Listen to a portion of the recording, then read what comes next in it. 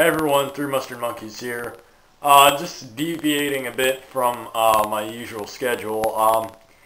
I kind of got into video game making for televisions, and I'm not going to go into it, but I got interested in specifically the hardware portion of it with the TV signals and whatnot. And so I tried and I have tested a circuit of mine which will just create a test signal for TV for composite video, and it is using a basic stamp microcontroller, and it's with a lot of hardware. It's relatively easy, but I don't have any specific video generation chips, so I just used a couple of resistors, which is actually all that is required to generate a good video signal, as long as you have the proper software. And I've checked around, and the basic stamp only runs 4,000 instructions per second, and usually when you have to generate a TV signal with software, you have to have really high level processing power. But I just made a proof of concept circuit here that will just generate a simple video signal and display it on the TV right here. And so all I have on the circuit, all I have on the circuit is just the microcontroller right there, push button which will actually start the program, and just these two resistors right here which will generate the video signals.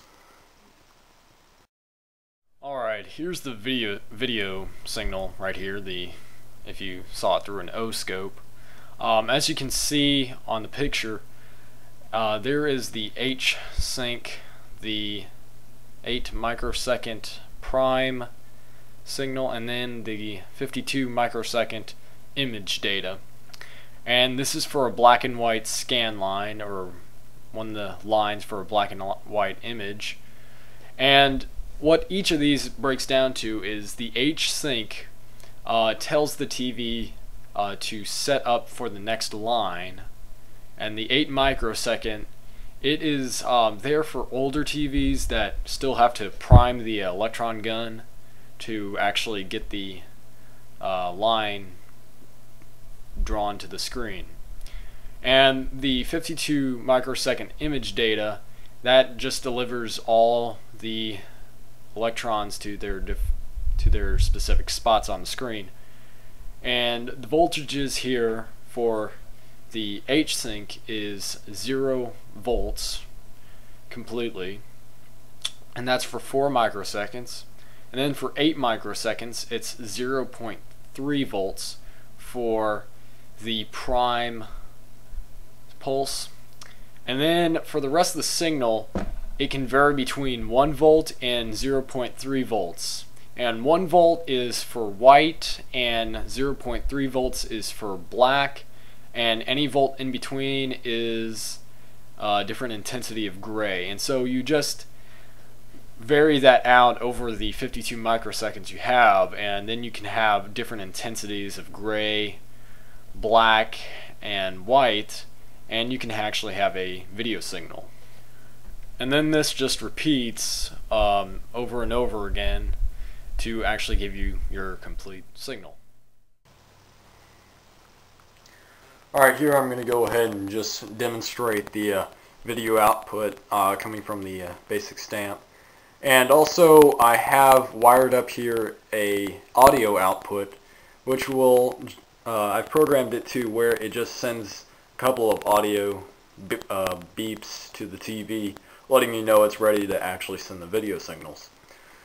And I have it all connected through an RCA connector, with just standard composite RCA plugs, and it just goes through my VCR down there and then just goes up to my TV. So simply connect it.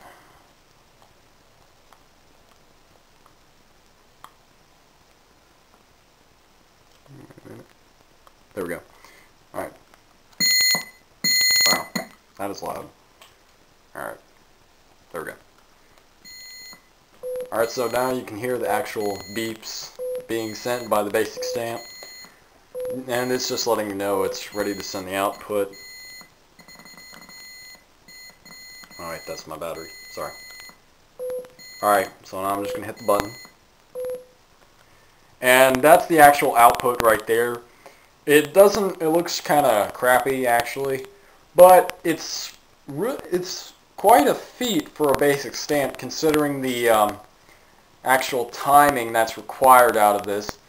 And I really actually had to do a lot of what are they called?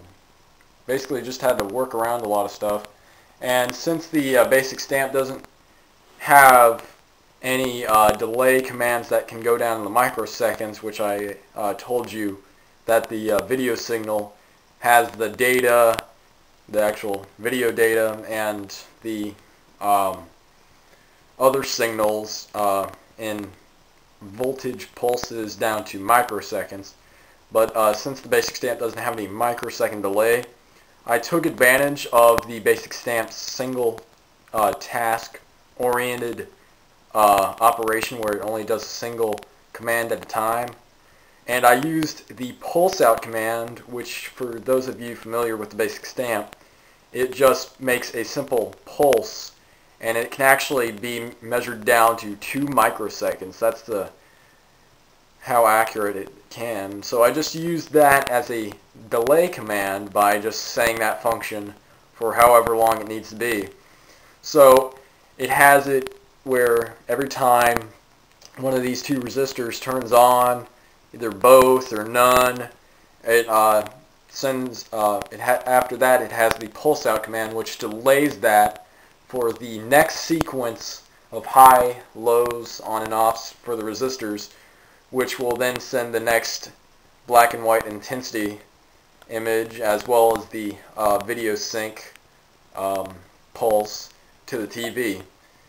So other than that, that's pretty much it. I probably won't come back to this for a while, but if you have any tips, that'd be really great, because I kind of been trying to get it to where I would like to actually make shapes on here. But if you have any tips, that'd be really good, and just please comment, post, or subscribe, and I thank you for watching.